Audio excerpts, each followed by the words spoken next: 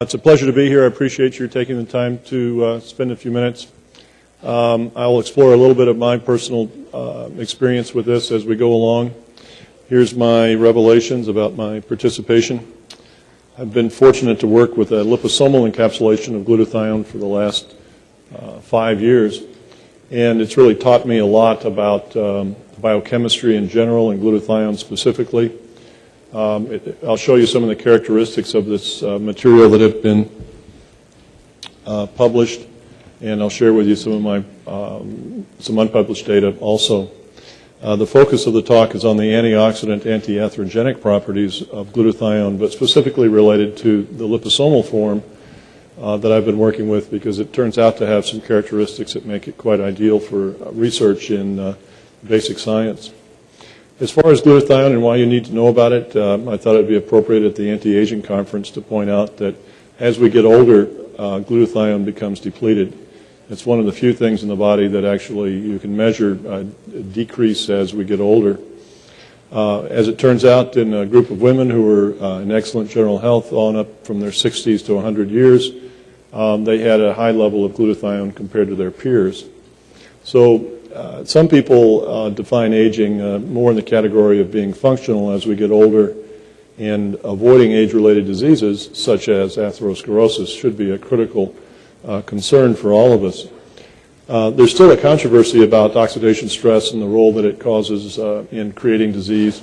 Some people, in aging particularly, and some people contend that getting older you become oxidized. Other people contend that oxidation speeds aging. So you'll see some data today about the mechanisms of disease and perhaps draw your own conclusions.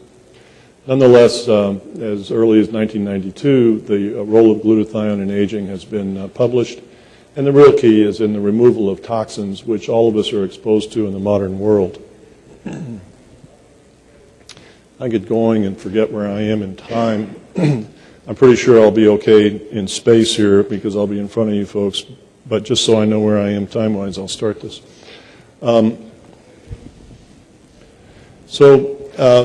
It also is a tremendous component of maintaining immune function and avoiding inflammation. We're going to talk about that, but as we go along, if you want to know more about inflammation, there are a few articles that I can direct your way if you contact me after, which show that depletion of glutathione increases the cytokine production towards inflammation. As far as low glutathione and heart disease, there's two well-done studies. One showing in apparently healthy adults that if their glutathione is low, the likelihood of their progressing to coronary artery disease is significantly elevated, and it correlates with the increase in the ratio between reduced glutathione and oxidized glutathione. And we'll talk about that a little more. There's your reduced glutathione and your oxidized. And then another study about a year later showed that people that had a coronary ischemia and required a reperfusion procedure, that their incidence of severe events within the next 18 months correlated directly with the amount of reduced glutathione that they had measurable in their bloodstream.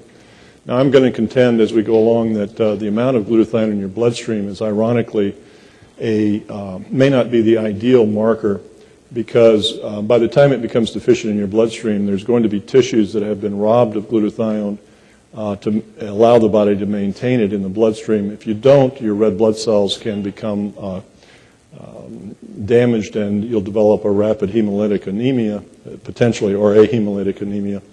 And so the blood level of glutathione, while it would be nice to have a marker, I'll show you towards the end, that there may be some other markers that might be useful to monitor what's going on.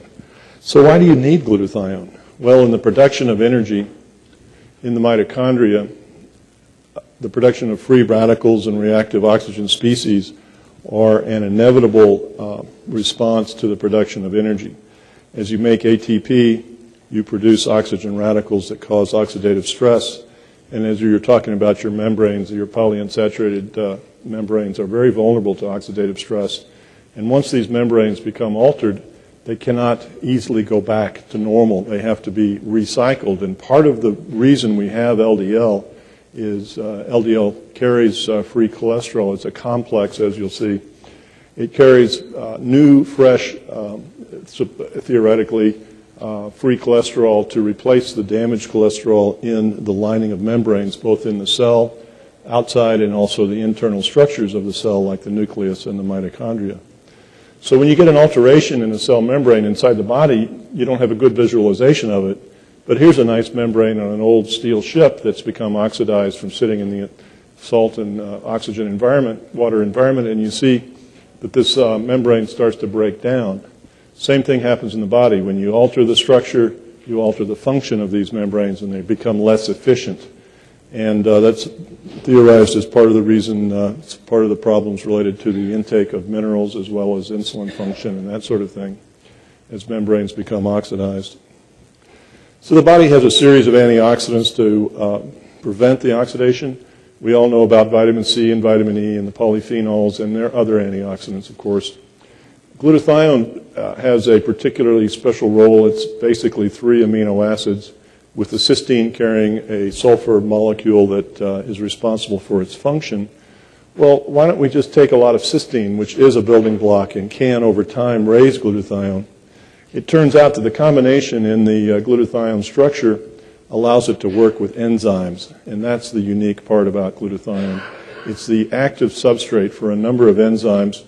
Glutathione S-transferase is one we're not going to talk about today, but that I call the matchmaker enzyme. It introduces glutathione to toxins, and if you're low in one of the isoforms of GST, you have an increased risk of accumulating toxins. The one we are going to talk about is the one that takes care of the hydroxyl radical called glutathione peroxidase. If inside the mitochondria you form superoxide as part of the production of energy, this can, with SOD, which is an enzyme we consider an antioxidant, form hydrogen peroxide. But in the presence of metals, this will go on to form the hydroxyl radical. Now, the hydroxyl radical has a really strong pull for an electron and a proton. It wants to go back to water. And it'll pull this off of any available structure, whether it's a protein or a lipid and that sort of thing. And that's where a lot of the destructive experience comes from with free radical production. Nitric oxide turns out to be made in the mitochondria also, and in the presence of superoxide, this will go rapidly to peroxynitrate. So you go from no to, oh no, that's peroxynitrate, thank you, yeah.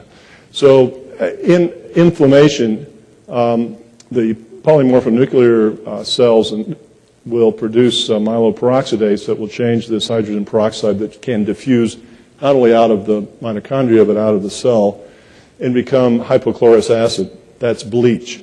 Well, these are all used in defense of the cell, and glutathione either directly or indirectly takes care of each one of these free radicals, so you get an idea of how important and how much use there is for glutathione.